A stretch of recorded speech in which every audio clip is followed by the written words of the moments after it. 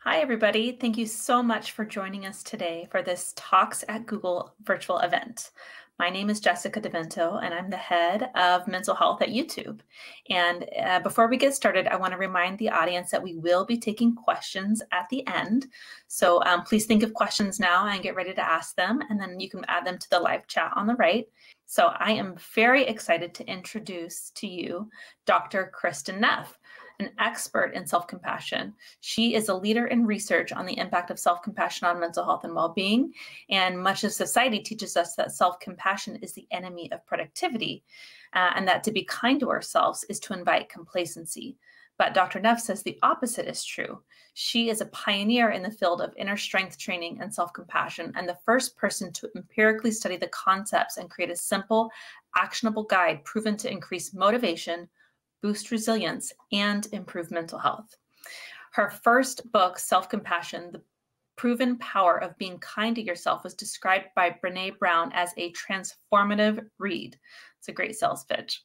Its companion, the Mindful Self-Compassion Workbook, went on to become a bestseller, providing science-backed, step-by-step guidance for tapping your inner resources and transforming the way you work and live. Dr. Neff is also an insight meditation practitioner, an associate professor of educational psychology at the University of Texas at Austin, the co-developer of an empirically supported training program called Mindful Self-Compassion, and co-founder of the nonprofit Center for Mindful Self-Compassion. Her work has been featured in the New York Times, The Atlantic, Harvard Business Review, and others, and she has a TEDx talk that has been viewed over 1.7 million times. Today, she'll share with us the science behind self-compassion and will provide tangible strategies for practicing self-compassion, which can be especially helpful during times of change. Dr. Neff, it is my pleasure to welcome you to Talks at Google. Hi, Jessica. Thanks so much for having me. I'm so happy that you invited me on to speak with you all. Thank you. Yes, I'm very excited you're here. I'm a huge fan of your work, so I'm having a little fangirl moment myself. Very excited. So we have a series of questions for you before we dive into Q&A, so I will jump right in. Okay. So first, for folks who are not familiar with the concept of self-compassion, can you define it for us? Yeah, so the easy way to think about self-compassion is just turning compassion inward. In other words, treating yourself with the same warmth, kindness, concern, support when you're struggling that you would naturally show to a friend that you cared about. So that's the easy way to think about what self-compassion is. In the scientific study of self-compassion, it's a little more complex, my model. So there's the kindness, but we also need mindfulness. A lot of people have heard about mindfulness, which is really the ability to be present with what is happening as it's happening. And often when what's happening is a negative thought about ourselves or a very difficult circumstance, some sort of emotional suffering, it's hard for us to be present with it. Either we do one of two things. Either we ignore it and avoid it, or we get lost in it so there's no perspective. So in order to be kind to ourselves, we need to step outside of ourselves and say, hey, you're having a hard time. So we need some mindful perspective on our emotions. And then really importantly, compassion is not pity. It's not poor me. It's a connected stance. In other words, what makes it compassion as opposed to pity is, hey, I've been there, as opposed to poor you or poor me. So with compassion, we recognize that, the human experience is imperfect. We make mistakes. That's the plan we signed up for. Things happen. I'm not alone in my struggles. And that connected stance actually helps us. It's one of the factors of resilience, so we don't feel so all alone in our emotional challenges. I love that. And I really appreciate your talking about perspective taking and stepping outside of ourselves with mindfulness, but also thinking of how we would talk to a good friend. It's so simple if we can take that moment and that space to do that before we react to ourselves, it sounds like. Yeah, it's simple. It's not natural. I'm going to admit it. It's and I mean that not just facetiously, but so evolutionarily, when we feel threatened in some way, our natural instinct is to go into fight, flight, or freeze response, right? So we fight ourselves, we criticize ourselves, thinking somehow that's going to keep us in line or make us make changes so that we'll be safe, or we flee into shame and isolation, or we freeze and get stuck. So it's natural to beat ourselves up, you might say, when we feel threatened. Unfortunately, it's not very effective. It's really good for running away from saber-toothed tigers, but not good for dealing with, like, I don't like the way I look in this dress. It's really not very helpful in that circumstance. So what we're doing with self-compassion is we're tapping into another safety system, which is the care system that actually evolved to care for others. It's the system that evolved to care for our children, that kind of warmth, soothing, support system, or with other group members who we're close to. And this is another way we feel safe. But typically we give that sense of care and soothing and comfort to other people. So we're doing a little hack, actually.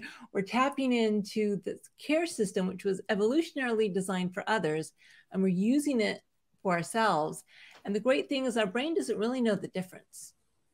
So if we treat ourselves like we treat a friend, we still feel like we're getting that support that we would get from a friend. And that's one of the reasons it's so powerful. But don't beat yourself up if you don't do it naturally, because evolution didn't really design it this way. We're doing a little hack around it. And then it would be ironic to beat ourselves up for not being self-compassionate. So we can use self-compassion about struggling with self-compassion. Believe me, common, yeah. So I'm super curious, what got you into researching self-compassion? Well, for me, it actually started as a personal practice. So I learned about it my last year of graduate school. I was going to UC Berkeley doing my PhD. And I was a mess, if I'm totally honest. I was under a lot of stress. Would I get a job after spending 6 years of my life for this PhD? I'd also gotten out of a divorce, and I was feeling a lot of shame and self-doubt and insecurity. And so I started learning mindfulness meditation. And the woman leading the mindfulness group really talked about the importance of turning the lens of compassion inward as well as outward. So I started being kinder and more supportive to myself. And I was just completely blown away by the difference it made in my life. And then I did get a job. My first job was doing 2 years of postdoctoral study with one of the country's leading self-esteem researchers. And it was while I was working with her that I started becoming familiar with all the problems with self-esteem. There's nothing wrong with self-esteem itself. So self-esteem means judging yourself to be worthy. It's better to think you're worthy than not worthy. The problem is the judging bit. So self-esteem is contingent, right? We have to feel special and above average. We have to achieve our goals. We have to succeed rather than fail. We have to feel people like us in order to have self-esteem. And because of that, self-esteem, the pursuit of it, can lead to some nasty things like bullying or narcissism or instability, like our self-esteem bounces up and down depending on what's happened to us lately. And I realized while doing my postdoc that self-compassion was this stable sense of self-worth. It didn't depend on getting it right. It didn't depend on being better than anyone else. It just depended on being a flawed human being. Well, I was realizing personally, I can check that box every time. And so I thought when I got my real job at UT Austin, I thought this is really a powerful alternative to self-esteem. No one's really researched it before. And so I kind of made a stab at it. I created a scale to measure self-compassion. I developed a theoretical model. I started doing research. And now there are over 4,000 studies looking at self-compassion. So clearly this is something whose time was ready to be investigated. Yeah. That's exciting. Awesome. Yeah. And you mentioned a divorce, and coincidentally, I found your work when I was going through divorce myself. And it really helped me lean into mindful self-compassion during that time, as well as leaning into Lizzo's music. That really helped get me through. So I can thank you for that as well. Anytime we suffer, it's so important. It helps so much. Yeah. So what were the most interesting findings to you that came out of, as you said, 4,000 research studies so far? Yeah, I didn't do all 4,000. I've done like 100. That's a lot. I can't even, if there's 2 or 3 new studies every day, I can't even keep up with it. But yeah, so there's a lot of interesting findings. Well, one that kind of surprised me, and although it makes sense, is I kind of expected that higher levels of self-compassion would be linked to less depression, less anxiety and stress. Because if you think about it, what compassion is, passion in the Latin means to suffer, com means with. So it's a way of being with ourselves as we suffer. So with support, with kindness, a sense of not being so alone, with mindfulness. And so when we do that, it means we're less likely to get overwhelmed by our negative emotions. Mm-hmm. And it's when we're overwhelmed that we shut down in depression, or we get overwhelmed with anxiety, or we freeze and get stuck, or you might even think of suicidal ideation as the ultimate resort to escape our pain if we really just can't handle it. It's too much. So I kind of expected that. But what I was surprised by is self-compassion is equally linked to positive states of mind. Things like hope, things like happiness, things like life satisfaction. And that's because even though it's how we relate to suffering, it feels good to be kind to ourselves. It feels good to be connected to something larger than ourselves. It feels good to be present. And so it has this real alchemical quality of transforming something negative into something actually quite positive. It feels good to be compassionate, even if what you're being compassionate about is quite difficult. That's amazing. I love that it has kind of both sides there, and that it's important to give space to both the difficult times, but also the positive as well. Right. So I know a lot of our listeners are super curious about this. How does somebody know if they're self-compassionate or not? Well, it's actually really easy. Well, there's two easy ways. The easiest way is probably to go to my website, selfcompassion.org. You can take the scale, print out a score for you. But an even simpler way to do it is just write down what the types of things you say to yourself when you've made a mistake, or something is, you've failed at something, or you're facing a difficult situation. Just write down what the type of thing you say to yourself, and also the tone you use with yourself.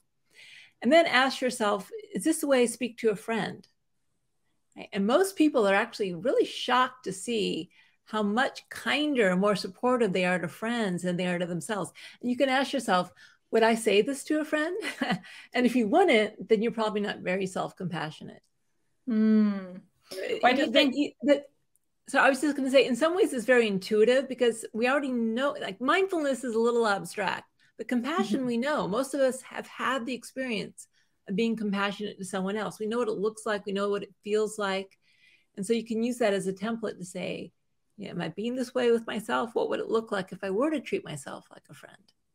Yeah, I imagine, like you saying, it's, I don't know, at least for me, it's easy to wrap my head around, but I know difficult to practice like in the moment as the critical thoughts are happening. So for those of us, I know for myself, I can be hard on myself from time to time. And I know a lot of people who are in the same boat. If we do happen to be more self-critical, how do we start to steer that ship and shift over into being more self-compassionate? Right. So first of all, it's important to understand why we're self-critical. Ironically, it comes from a helpful place. We think that, we're doing something that's harming us in some way, or we aren't achieving our goals, or we're unsafe in some way. And we really, part of us thinks that by beating ourselves up, or by holding ourselves to these really high, tough standards, that it's going to get us into shape, or it's going to help us make a change.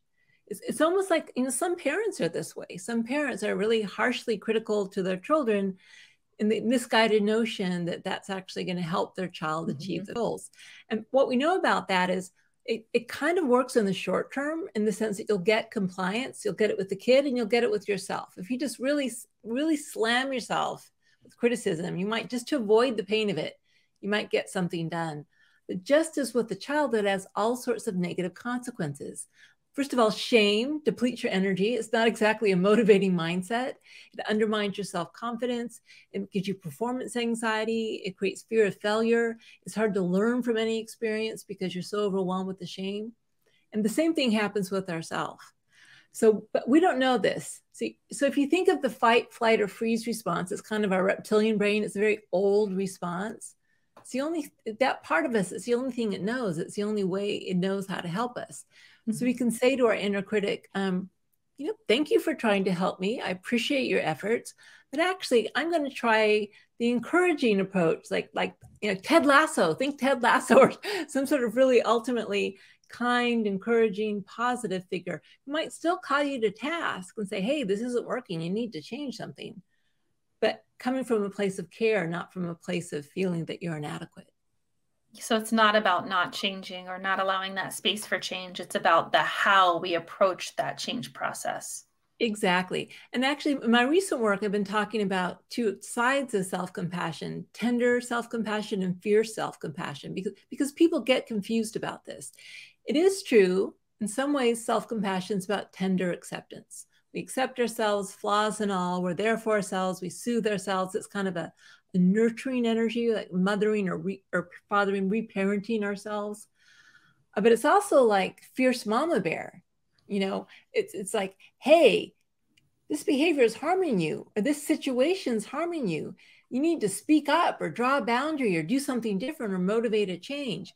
But so in other words, we are okay, but our behaviors maybe could use a little work. And so a lot of the situations, especially if they're unjust or really harmful, we don't want to just accept those. So it's about accepting ourselves and yet changing what we can change in terms of our behaviors and our situation to be happy and well. And how do you know the discernment to lean into more of that fierce place or that tender place? Yeah, and ultimately we actually want to integrate them. It's like yin and yang. Mm, We want mm. both. So if we're too fierce without enough tenderness, we may get aggressive or just, too competitive, for instance, or really striving to get things to change things. On the other hand, if we're too accepting, we might be too complacent. So we always need both energies. But a really easy way to practice, well, I say easy, but the practice of self-compassion is basically, what do I need right now? Just pausing to ask yourself that question is often radical. We're so caught up in our day and just going through the motions, and I need to do this and this and this and this. How often do we pause to say, what do I really need right now or in this situation? And you may not know, so you may trial and error, try this, and I need a little more of that, and you go a little left, and I need to go a little more right. But the basic thing is that you care and you're trying to support yourself as best you can. And it's the intention that really makes all the difference. When you feel you have your own back and your own support, it goes a long way toward really helping you feel secure enough and safe enough to achieve what you want to achieve in life. That's great. So one reason I would first started digging into your work, I used to oversee employee mental health. And so we were digging in for employees. And I'm curious your perspective of why companies or large organizations should care about self-compassion. Yeah, so there's been quite a few articles now in Harvard Business Review. It took a little while for that world to get on board, but I think it's happening now, partly because of the research, right? The research always leads.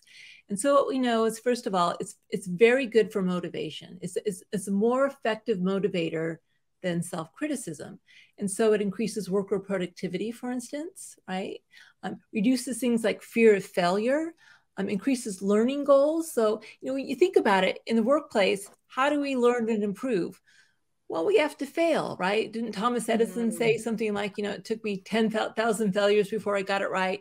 So we know we learn from failure, but if we're afraid to try because we're afraid we might fail, how are we going to learn? So the research shows that it enhances motivation. It leads to a growth mindset, which is so important for success in the workplace. It reduces things like employee turnover. Again, because if you're more able to deal with the emotional ups and downs of work, then you're less likely to burn out from work. There's also research showing that it reduces burnout because, again, you can cope with the difficulties moment by moment as they arise. There was also a study that showed it increased employee satisfaction, right? So a commitment to the workplace. And there was one more finding. What was it? Oh, I forget, but basically, it's really good for workplace. Oh, I know what I want to say. Leaders.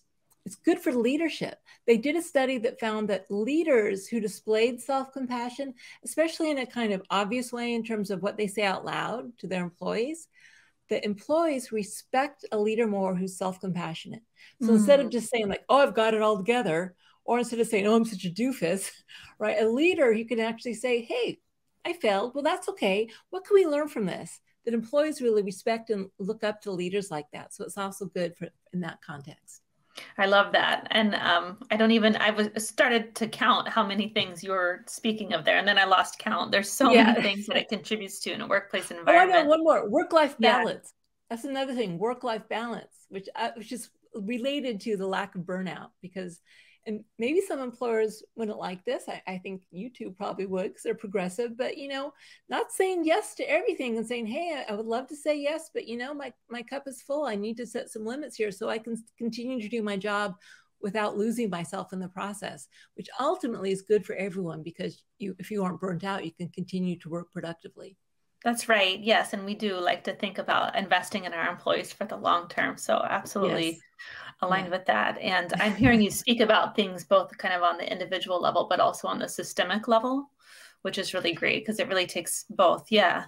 Yeah. So we just did a great study. We developed a program for healthcare workers, and we called it Self-Compassion for Healthcare Communities. When we first developed the program, we thought it was just to help our stressed out healthcare workers survive out the craziness of their life. We taught them practices that could be done on the job as they're working, no extra time. But we slowly realized it wasn't just impacting the individuals, it was impacting the whole culture. We developed it at a children's hospital. And what started happening is the nurses and doctors were practicing self-compassion and talking about it to other people. And the culture started to shift from one of self-sacrifice, like how many straight shifts in a row did you go without sleep? One of self-compassion, like, hey, take a break or make sure you're asking yourself what you need right now. And it started to change the culture. And then the parents whose children were at the children's hospital wanted training. And it was like this wildfire that spread throughout the hospital system. It was really wonderful. And they continued to teach courses there. So it's contagious. And there's actually research that shows that if you model self-compassion out loud, other people think, yeah, that makes sense. That's a good way to talk to myself. And so you can actually help others by helping yourself. The story about the children's hospital is so beautiful because it just seeing it spread throughout and seeing all the different various folks practice it. And the culture shift can be so hard. So it's amazing that it had such an amazing impact at that hospital. Yeah.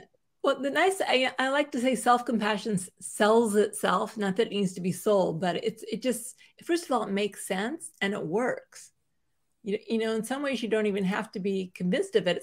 It's just that we haven't been taught this. But once you think about it, if you just ask yourself the simple question, would I say this to a friend? And what would be the effect if I did say this to a friend?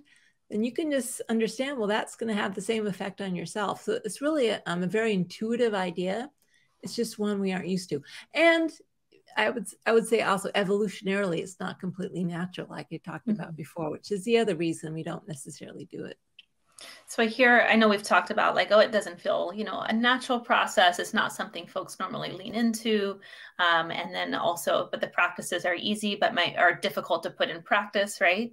So that's actually not necessarily the case. You asked me one of the other things that I'll tell you one of the other things that surprised me about my research is it's easier than I thought it would be to teach people this skill. So at first it feels odd.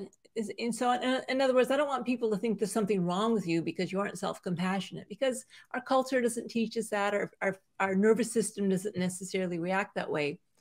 But because we have so much experience being compassionate to others, actually, once you figure it out, it's not very hard. It's not rocket science. And even people with really early trauma histories, people who have some fear of self-compassion because they've had to shut their heart down their whole lives to protect themselves, and it's kind of scary to open up. But I've been surprised that, especially with some help, anyone seems to be able to do this because it comes naturally to us.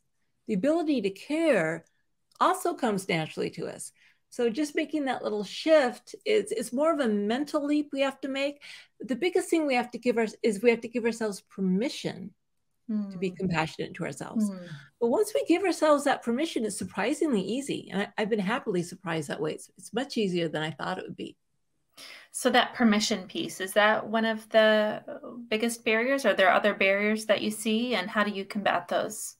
Yeah, so there are barriers. So, like I said, there's a lot of myths about self-compassion that stand in the way. The number one myth is that it's going to undermine our motivation. We really believe that self-criticism is the only way to get things done. So again, it kind of works, but not nearly as effectively as kindness, support, encouragement. Another myth is that it's going to make us weak. We think that compassion is only soft and kind of squishy.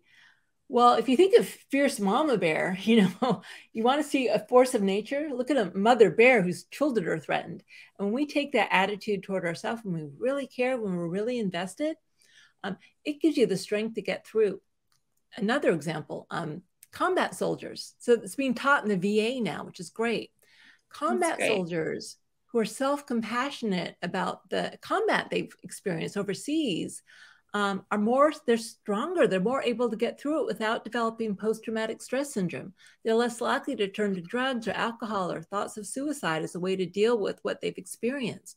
They're more able to function because, again, when you're an ally, it's like wartime. When you're an ally and you have your own back, of course you're going to be stronger than when you're shooting yourself down all the time.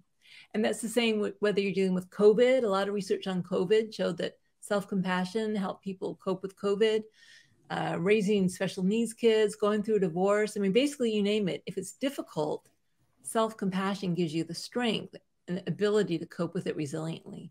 So that's a block. Oh, and then there's one more I want to talk about, and that is that it's selfish. I must say this hits women especially hard because women are raised to always be self-sacrificing and always focus on others first. And, we're valued for focusing on others first, especially our children or family. And we think it's selfish. Well, it's almost as if we believe that we have a limited supply of compassion. So if I give 3 units to myself, I'm only going to have 2 left over for someone else. And of course, it doesn't work that way. It's additive. So the more compassion you let flow inward, the more you have available to flow outward and to be able to give to others without depleting yourself or burning out. So again, people don't know this, however, and these fears. Can you be too self-compassionate? You actually can't by definition, because compassion is concerned with the alleviation of suffering. And if you're doing something that causes suffering in the long term, it's not self-compassionate. That really resonates with me about it's not selfish, as a working mom and feeling like, having to do it all in the office, having to do it all in the household, and giving ourselves permission to be self-compassionate and it not being selfish and it being additive to our lives in a really robust way that can only help us move forward and contribute even more so to our children and our families and our workplace at the same time. That's right. And especially, time is limited. It's true. We don't have unlimited time. So sometimes we need to make hard choices. I'm a parent of an autistic child, so I understand sometimes you do have to sacrifice your time. Right. But in terms of emotional support, in terms of warmth, in terms of care, that's unlimited. So really, the more we give ourselves, the more emotional resources we have for others. So even if we can't spend the time we'd like to, just because of reality, if you're kind to yourself, I remember, raising my son, there were times when it was really difficult. He's doing great now, by the way, but when he was younger, it was a challenge. And I didn't have a lot of choice in terms of dealing with it in the moment or taking time for myself, but I gave myself kindness. I really was there for myself. I validated my struggles. I really thought about any way I could do to help ease things for myself. I gave myself a little pat on the back. You're doing the best you can, Kristin, things like that. And it really made a difference in my ability to cope with those difficult early years. That's great. Yeah, I like to say to myself sometimes, you're doing the best with the resources you have right now. And so I just try to. And when a friend says that, I think it feels so nice. Like they see you. They see that you're trying. They're on your side, and we can actually give that to ourselves as well. And if it's okay to take a step back a bit, you were talking actually about veterans and about folks who have gone through, very difficult situations with lots of suffering. And the world experiences so much trauma day to day, this weekend included. And I just wonder how folks can practice self-compassion to help them process and get through traumatic times. Yeah. So, because with the natural instinct, when things are so traumatic, like they've been recently, you don't want to go there. Right. And by the way, I think sometimes we have to also respect that instinct, because if you have to function in your job, for instance, maybe you actually in that moment can't go there. But we don't want to isolate ourselves from the fact that we want to be able to see what's happening so that we can try to hopefully change the world so all these horrible things don't continue. So really taking the time to validate your empathic pain. So one of the features of being a human being is we are affected by the emotions of others. And so when others are suffering, we actually feel that. That's the way the human brain is designed. We have mirror neurons and everything that are designed to do that. And so one of the only ways we can take in that type of pain without being overwhelmed is by focusing inward, right? You can say something like, this is so hard for me right now. So in other words, instead of just railing against it and getting really frustrated by the fact that it's happened, you can just acknowledge how challenging it is for you in the moment to feel it. Feelings of grief, feelings of sorrow, feelings of confusion, just really just like, you can say, sometimes I say to myself, it's kind of a little vulnerable, but I really do say this, I won't abandon you, Kristin, because there's this sense like, this is so scary. I've got your back. I won't abandon you. And then once you feel that, you can be with your emotions, you can actually open to more pain. And then you can kind of look up and go, wow, right? So the compassion has to flow inward as well as outward. I know it's cheesy, but it is like that airplane thing, put your own oxygen mask on before helping others. It's really true, because if we get so overwhelmed by others' pain or the pain of the world that we can't function, we aren't any good to anyone. You made a comment there, and I want to make sure I get it right. Validating our empathic experience. Is that what you said? Our empathic pain, yeah. Pain, thank you. Validating our empathic If you see someone like get injured, the pain centers of your brain get activated. Not as intensely, of course, but you are actually feeling it. And especially if you're a sensitive person. Yeah. And so you've got a couple of choices. You either numb yourself out or you give yourself compassion so that you aren't so overwhelmed by it. So I imagine how you deal with traumatic situations is similar to how you deal with like lots of change. The world has been going through so much change with COVID, and now employees kind of, for those who had the privilege of working from home, going back into the office in various ways. How do we apply self-compassion in navigating times of transition? Yeah, just moment by moment. So self-compassion, there are self-compassion practices. I've developed a lot of them, but it's really a mindset. So in other words, every time something difficult comes up, a difficult thought, a difficult emotion, some sort of challenge, some fear, whatever it comes up, really just practice being supportive toward yourself. In other words, instead of feeling isolated, full of shame, like something's wrong with you for having this happen, just remembering this is part of the human experience, right? Trying to be present as much as you can with what's happening. So that sense of support, you're there for yourself. And then kindness, words of encouragement or warmth or understanding, really whatever you need to hear. Like you can be that person in your own ear, whispering to yourself what you ideally like to hear from others. And maybe you're lucky to have that friend or that partner or that family member who's there for you consistently. But they aren't there 24/7 the way you are, right? So you can actually learn as you go through all of these difficulties, just to have this friendly, benevolent mindset. And that means whatever happens, it's not gonna like make all your problems go away. It's not magic dust. It doesn't make the world suddenly right. The things are still going to be happening, but it's the way you relate to them. They aren't going to be as overwhelming. It will give you strength. And what starts to happen, I know this sounds weird, but I'm going to say it anyway. What starts happening, instead of being so focused on, you might say, the contents of awareness, the thoughts, the emotions, the situations, you learn to more and more identify with the quality of loving awareness that's aware of what's happening moment to moment. So instead of just that painful thought or that fear, you're also the sense of compassion and presence that's aware of that painful thought or fear. Does that make sense? So when you aren't so identified and sucked into the contents of awareness, and you have a little more spaciousness to be this kind, warm, supportive presence to yourself, and you start to get your sense of happiness really from the awareness and the presence, as opposed, you aren't so dependent on things going exactly as you would like them to go, because good luck with that one. Yeah, right? I know And every day something's going to go off, I imagine. it's Yeah. always going to go wrong, but your awareness, if you cultivate a compassionate, friendly, warm, caring presence in your own mind and heart, then that's really what's primarily going to affect your mood, your happiness, how you're able to get things done. So it's just a matter of shifting from being so focused on trying to make things right and make things exactly as we want them to be, and focusing more on opening our heart.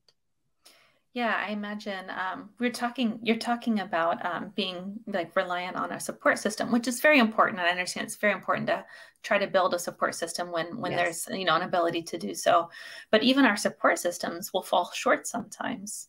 And they should have permission to do so because they're also human and have limits and boundaries and such.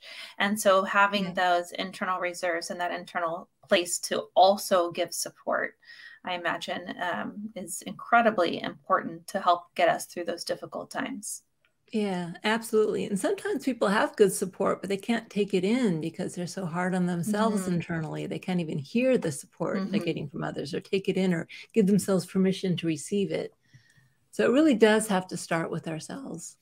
Yeah. So final question before we shift gears a little bit, which is like really what's next? We've been going, we've been talking about your research and we mentioned your book at the beginning and your workbook at the beginning. And I know you lead workshops and you have your nonprofit. What's next for Yeah. you, next for your research? Right. So what I'm doing is I'm moving away from traditional academia and I'm focusing more on the teaching. And what's really exciting is the Center for Mindful Self-Compassion that I co-founded with Chris Germer. We're really starting to work on creating adaptations of self-compassion training for particular populations. So for instance, I talked about we created a training for the healthcare community. Their needs are different than other people who have more time. There's a program for couples, there's a program for teens, there's a program for parents. My dissertation student just created a program for athletes and they loved it.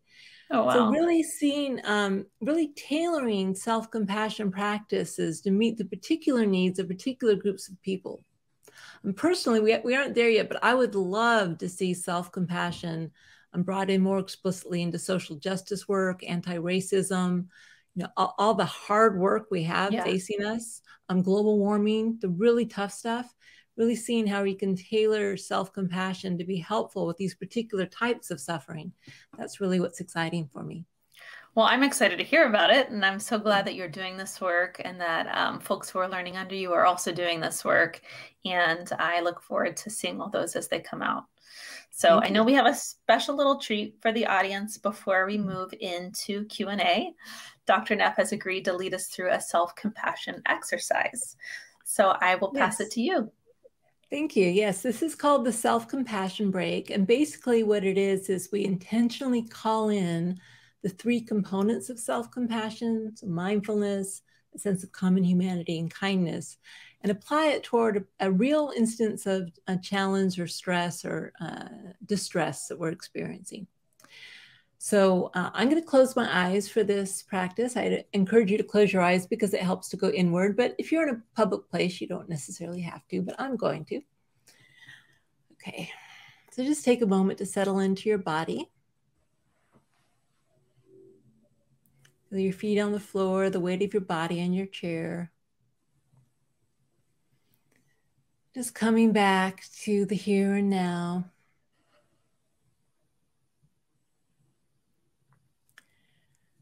Okay, so I'd invite you to think of something that's happening in your life right now that is challenging in some way. This may be something personal. Maybe you're feeling badly about yourself for some reason. Or maybe you made a mistake or failed at something. Or maybe you're having a relationship issue or something's going on at work or a health problem. Right? So something that's occurring that's challenging, but not overwhelming, because if you start thinking about it and you get overwhelmed, you actually won't be able to learn the practice. So something that's distressing, but not overwhelmingly so. So take a moment to choose wisely. Call the situation to mind. Right? What's happening Does it feel uncomfortable as you think about this, but not overwhelming?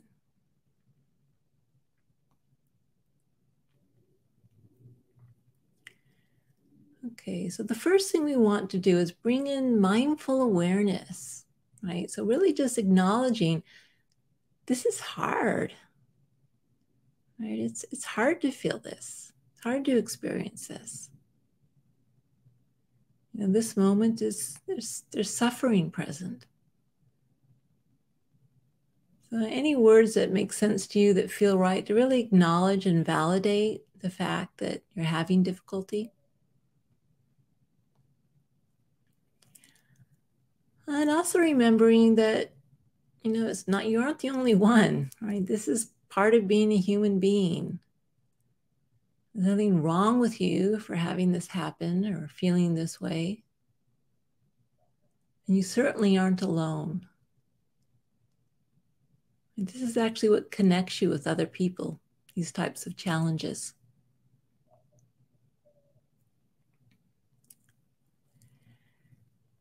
And then we want to bring in some kindness, some words of kindness, if you can, of support or encouragement or understanding about this situation.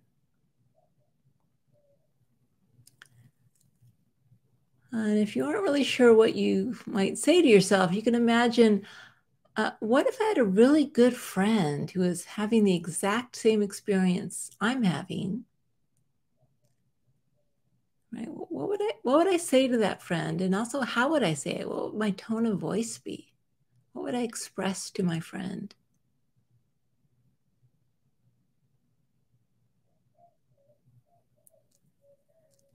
And then make a U-turn and see if you can say something similar to yourself.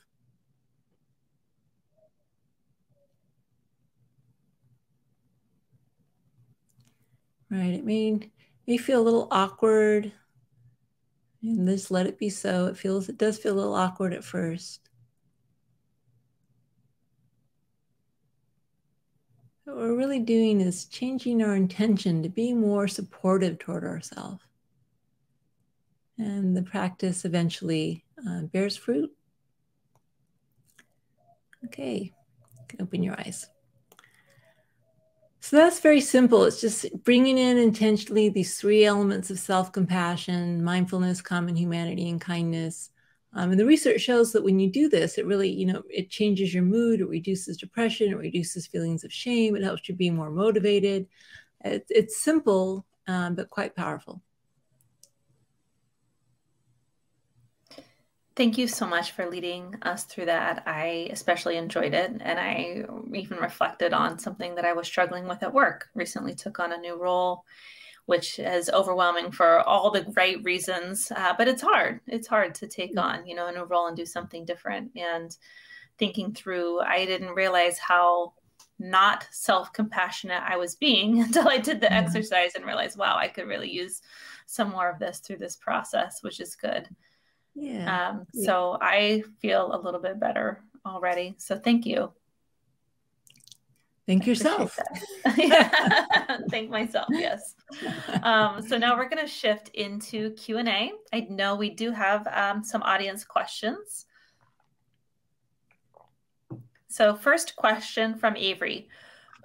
For you, Dr. Neff, both you and Brene Brown have researched and shared tangible strategies to improve mental health and well-being. Can you share more on how you have worked together and how your work is interconnected? Well, so Brene Brown I have such gratitude to her. She's been a great supporter of me for many years. And I did some workshops with her. So lately she's a little busy making all her Netflix specials. We haven't worked together as much lately.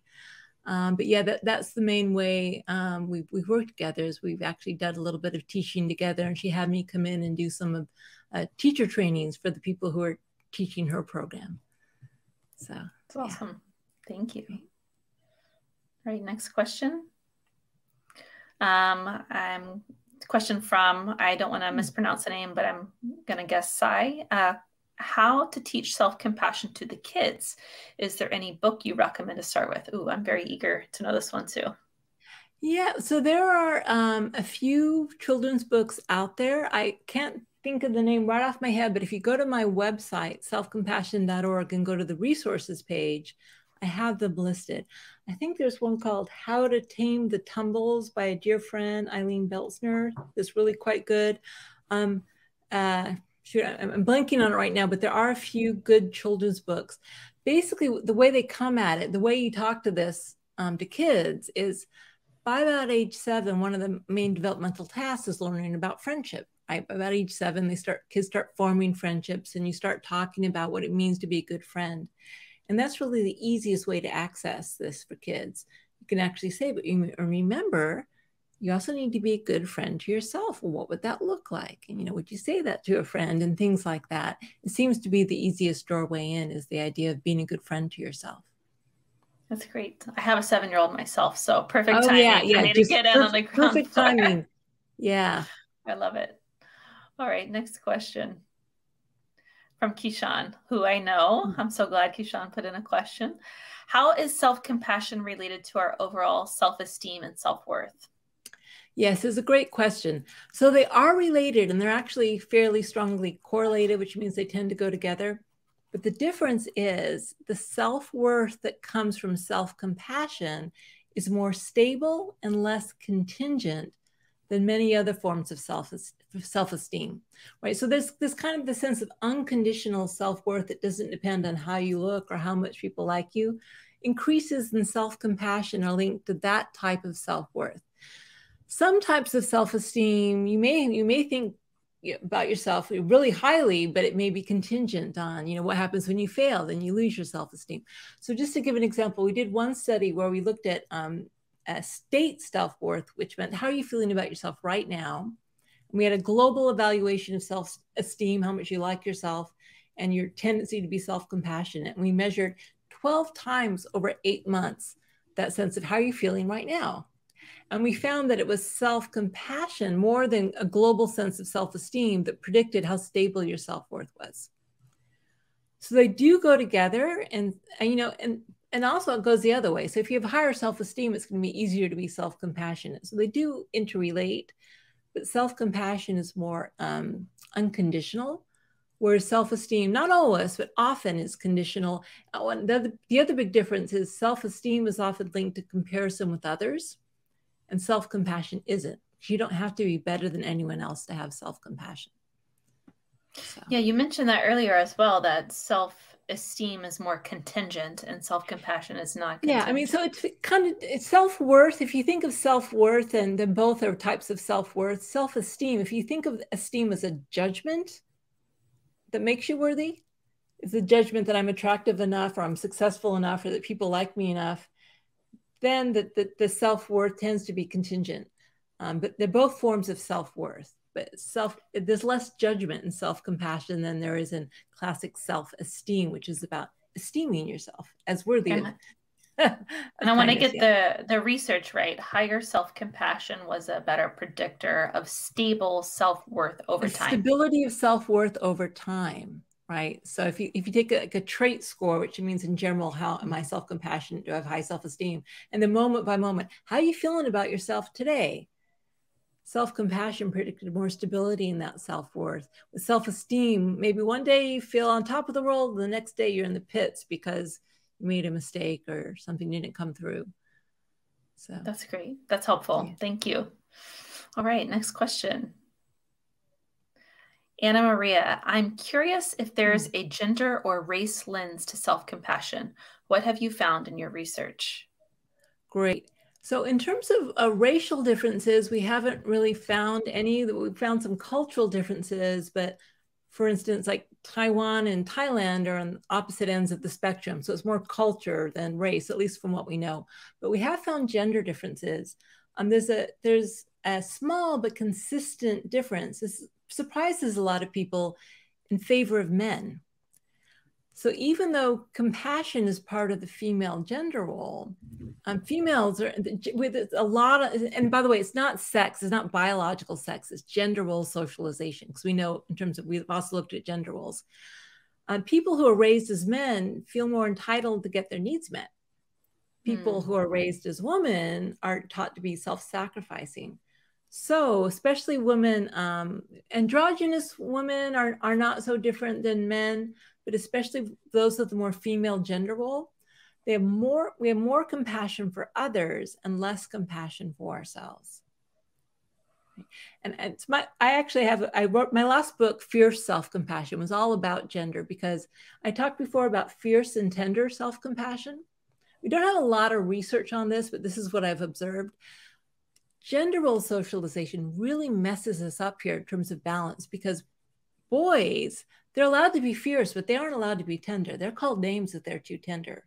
Girls are allowed to be tender, well, toward others, not themselves. And if they get angry or they're too fierce, they're called different names. And so basically, gender role socialization, not only does it keep us from being our authentic selves, it means we can't be whole. We can't balance this yin and yang. So in many ways, self-compassion is a radical act that says, I'm just going to be myself, and I'm going to balance, and I'm going to express both sides of myself, regardless of what society says, says how I'm supposed to express it.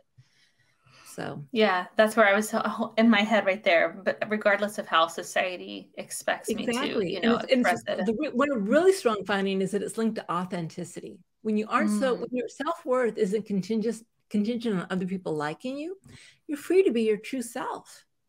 Right?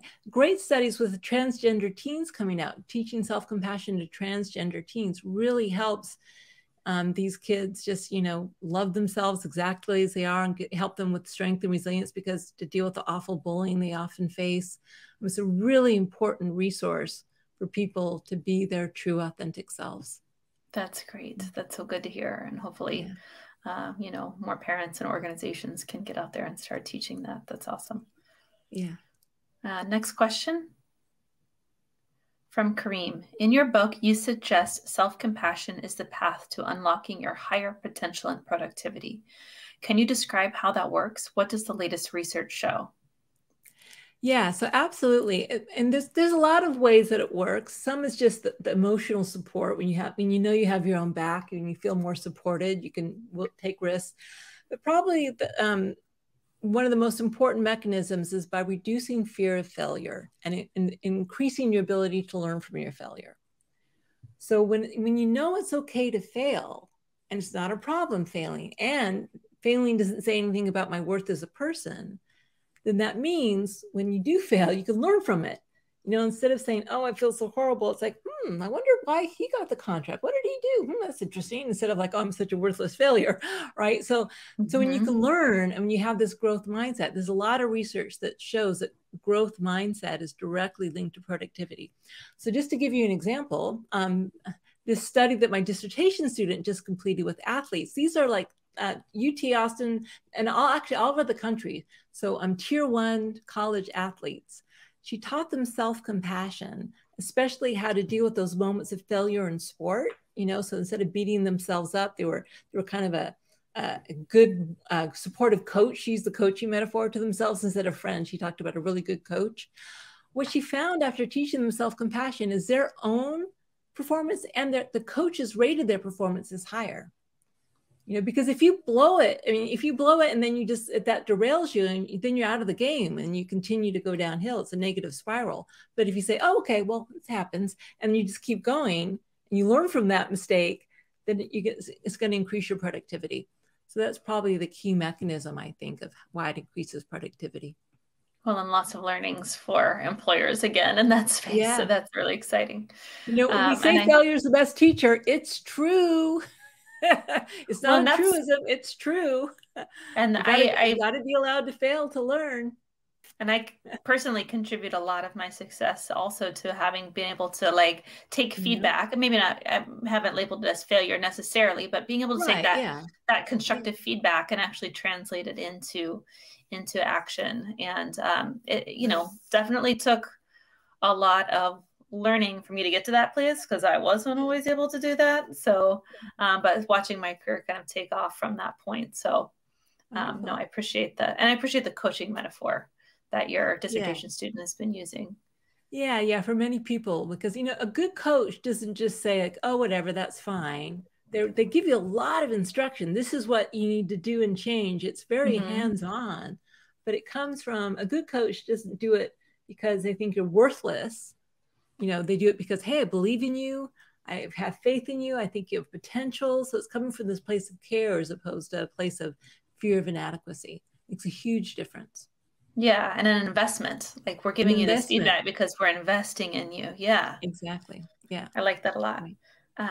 Do we have, I think we do have more questions.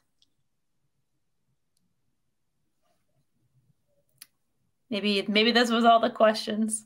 One more. One more. All right, one more coming. All right, from Stephanie. When practicing self-compassion and setting boundaries, how can you help your loved ones understand the importance of this versus them getting offended? Right. So boundary is really interesting. So I've been teaching fierce self-compassion workshops lately, and we do this exercise in setting boundaries.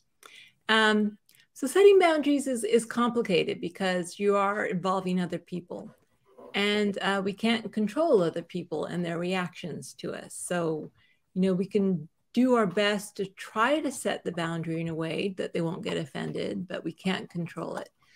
So basically with setting boundaries, first of all, we need to validate our right to set boundaries and actually the necessity of it for our well-being. You know, really honoring the fact that if I just say yes to everyone all the time and don't set boundaries, I am harming myself. And ultimately that also harms my ability to help others. So I have the right to set boundaries. And then we need to balance the fierce and tenderness, right? So the fierceness is the no, but instead of it being personal, the tenderness helps us see it doesn't dehumanize anyone. So if you set a boundary in a way that makes the other person feel dehumanized or not cared about or not important, it's like, no, I don't care about you, then they're going to be offended. But if you can somehow make them, you know, express it in a way that, yes, you're a human being, I care about you, I wish I could help, but this is why it's really important to me, and I'm sorry I can't. But in other words, with respect and making sure the other person still feels like a human being, then you increase the chances of them not being offended, but you can't control it. Because the truth is, and especially, you know, from a feminist perspective, I mean, there's a reason why women are socialized to meet other people's needs, because that's the way we kind of, people had power over us. So you have to, at some point, be willing to say, you know, even if you like me a little less if I say no, it's more important that I like myself. To a point. On the other hand, you can't always say no because sometimes you want to keep your job. So you've got to also do what's best for you and use wisdom and all of that. But really, that's one of the things self-compassion gives you. You become less dependent on other people's opinion of you and less invested in whether or not they are offended or like you by your reaction to it. And you're more able to give an authentic answer. But the more you remember that they're human beings and say it in a way that acknowledges their humanity and doesn't make people feel cut off from you, that really helps. Yeah, I appreciate that. And like you said earlier, the freedom to be authentic. You know, yeah. I appreciate that. So we actually have one time for one more question. So okay. I thought it was before from Tony. Suffering feels strong when I think of my life situation, all the privilege and opportunity I've had or have, and comparing to others worldwide historically with significant trauma and hardship. Yeah, and that's a good point. And also, if the word suffering feels too strong, then you don't have to use it. It's very natural for the human mind to immediately go into comparing mode. Like, how can I complain when, you know, there are people in Ukraine being bombed as we speak, right? So if the word suffering is too strong, you can just use a discomfort or distress. So what you're doing is basically, put it this way, yes, there are people right now in Ukraine experiencing a horrific war. But if I have some emotional upset and I say to myself, if I just like, I'm cold to myself or critical to myself or somehow really hard on myself because people in Ukraine are suffering a war, it's not going to help the people there. What it's going to do, it's going to probably impair my ability to deal with my stuff, which may actually, maybe I'm the type of person where if I were to get my stuff together, I can do something to help, or get politically active, or who knows what it is. In other words, everyone only has direct access to what's happening in our own consciousness at any one time. We can try to help others, and of course, this gives you more resources to help others. But if the contents of my consciousness are shame and blame and whatever, it's not helping anyone else's consciousness. This is the window that we have, our thoughts and feelings and emotions. And so compassion is aimed at our thoughts and feelings and emotions, noticing when they're difficult or distressing, trying to help ourselves as best we can, trying to open our heart to ourselves. And then that kind of calmer, more stable, open-hearted mindset actually allows us to take in the suffering of others and hopefully do something about it as well. So turning it into action. Turning it into action, right? So, but if we belittle our own, so if we make it a numbers game, then we'll never get anywhere, because there's almost always someone suffering more, right? So we got to start where we are, which is right here, and then expand the circle. But if you don't like the word suffering, use stress or discomfort or something like that. Because some people imagine like big suffering. I think so. If you stub your toe and you get so angry at it, you kick your dog, because you stubbed your toe, well, then that you can see the negative chain that comes from if we don't acknowledge our suffering, even small suffering. So maybe there's a big S and a little s. Oh, yeah, exactly. Yeah. I don't know. Well, thank you so much for your time today. We have one last wrap-up fun question for you. If there is one Google product you couldn't live without, what would it be? Oh, gosh. Well, I use Google all the time. Google Translate. Yeah, I love it. Thank you. Yeah. Thank you for sharing that. Thank you for your time. Thank you for your work. And thank you for all that you do for the broader community and the world. Thank you. I appreciate that.